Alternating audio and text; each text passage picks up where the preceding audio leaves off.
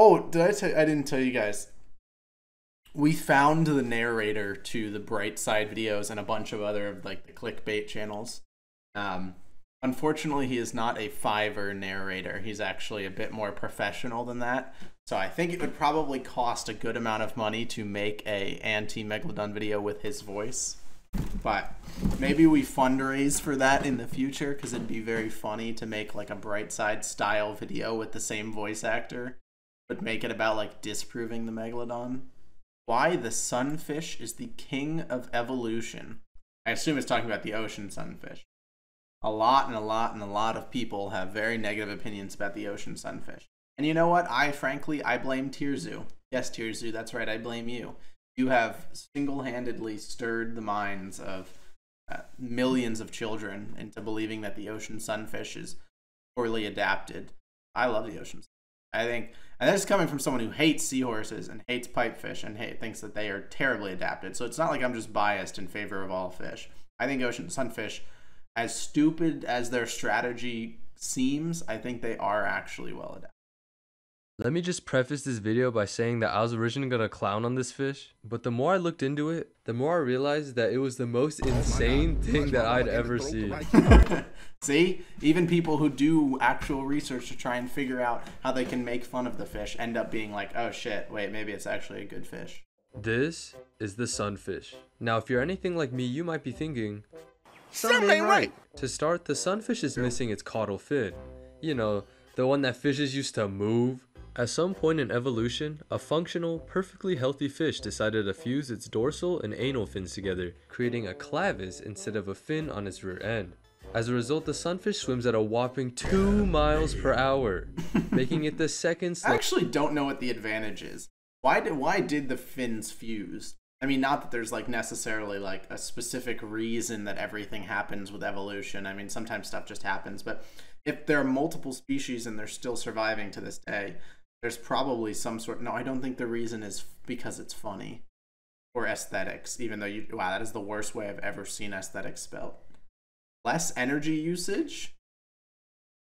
But at that point, why not just commit to being totally immobile? I don't know. It's interesting. Out of all 5 sunfish species alive today, they all share one trait. They're what absolutely the fuck is that? Wait, hold on a minute. I know the first 4. I know hoodwinker, common, sharptail, and giant sunfish. I have never seen this one before. This one looks so cool. I knew there were 4. I did not know there was a 5th one. Well, maybe I knew there was a 5th one, but I didn't know what it looked like. That's cool. God damn. The skinny sunfish. He has to swim faster than 2 miles per hour. Come on. He definitely swims faster than 2 miles per hour. They're absolutely ginormous. What is this one? Now, your typical sunfish, the mola mola, averages around 5.9 feet long. Imagine a typical sunfish, but instead of feeding it food, you fed it anabolic steroids. Now you have a sunfish that at its peak is 11 feet long and weighs over 6,000 pounds, which is actually insane. You know what? Let's play a game. What weighs more, the Eiffel Tower or the sunfish? Obviously the Eiffel Tower. If you said the sunfish, you're dumb as hell. The Eiffel Tower weighs 22 million pounds, you goof. But how did the sunfish get so big? Well, besides having the genetics to grow over 3 million times its birth weight. Damn, it's born at less than a gram. Wait, I have seen baby. Have you guys ever seen larval ocean sunfish? Look it up if you haven't. They're like little spiky balls. They're so tiny. Gotta eat. Sunfish eat a diverse diet of small fish, crustaceans, and small fish babies. However, its favorite meal is a good old jellyfish salad. And you know the saying, you are what you eat? In this case, it's true. Sunfish are impressively brain dead. A 440-pound sunfish was found to have a brain weighing 0.01 pounds. For reference, us humans have a brain that weighs 3 pounds, making our brain 300 times heavier. But if you're still having trouble visualizing it, you can reference this Reddit post, which says that it's the size of 3 human testicles. I don't even think it's true, it's closer to 0.3. Anyways, the sunfish have a peculiar way of eating due to their teeth. Their 4 teeth in the mouth work together to create a beak, which they use to break things apart. When developing as a small fingerling, many fishes can eat them, such as the tuna. But as an adult, it's only prey to sharks, killer whales, and sea lions. But man, these sea lions are the definition of evil. Just look at their cute puppy eyes. Yeah, because disgusting. They tear it apart. Because the flesh isn't like they can be prey to killer whales and sharks and sea lions, but they don't typically want to eat them. And parasites, true. But they don't typically want to eat them because their flesh is so non-nutritious. They just took the craziest route in evolution. It's so sick. They have no brain whatsoever, no functioning fins, and no flesh that properly works. I mean, they are like, seahorses are like so poorly adapted that they suck. Poggers. Sunfish are like so bad that they're actually kind of good, you know? If you're so bad that nothing wants to interact with you, actually kind of a good thing. While most predators, eat their prey, sea lions have a different idea. Hey, why don't we just take a bite out the sunfish and run away? As if it's gonna chase after them. These fools clip out the fins and use them as underwater frisbees, bro. I didn't know what the that. Now it's time. Wait, they bite off the fins and play with them? That's a dolphin type of thing. I did not know that sea lions would do that. For will it survive?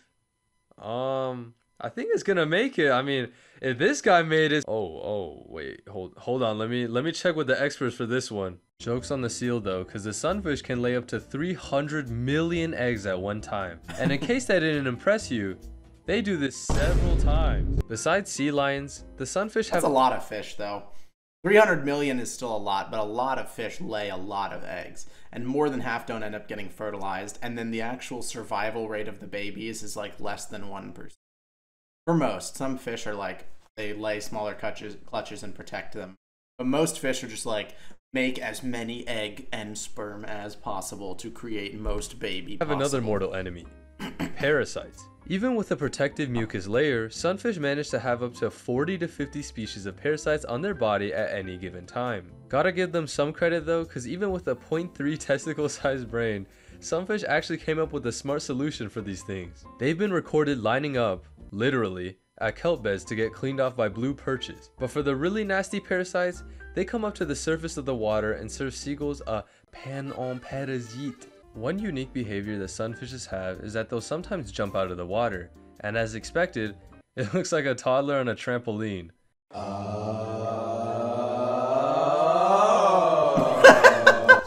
Why don't they swim vertically?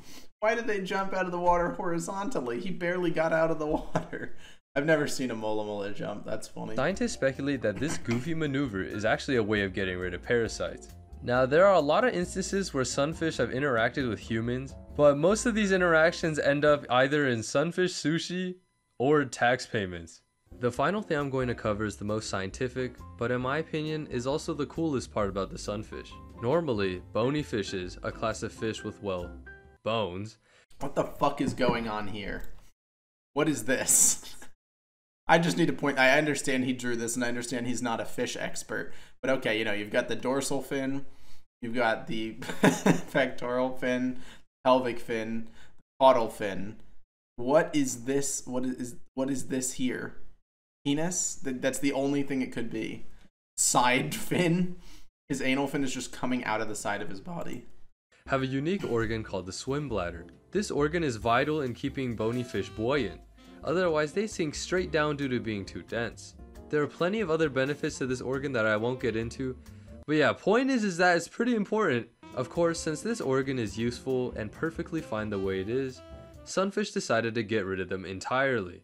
Instead, but it works just like any them. other rational animal, they developed a gelatinous tissue under the skin that perfectly offsets the density of their bones and organs. Cause that's just easier than having a swim bladder. It is. I mean, it's harder to evolve to, I guess, but in the end, it is much easier because you don't have an organ that can fail. I mean, like, a constant layer around your body is much less susceptible. Like, say if seals take chunks out of you, if a seal takes your swim bladder out and you're a normal fish, you're screwed. But if a seal takes some amount of your mucus out, who cares? You've taken a weak point and made it a non-weak point. It's like if our heart or our lungs were around our entire body, right? It's like, oh, you could puncture any given part of it, but it's okay because the entire rest of the body is still functioning. No matter the depth, sunfish maintain a neutral buoyancy equal to that of water, contributing to their ability to dive pretty far down. For reference, this is the water column. sunfish have been observed to dive 2,600 feet deep, meaning they're far into the twilight zone.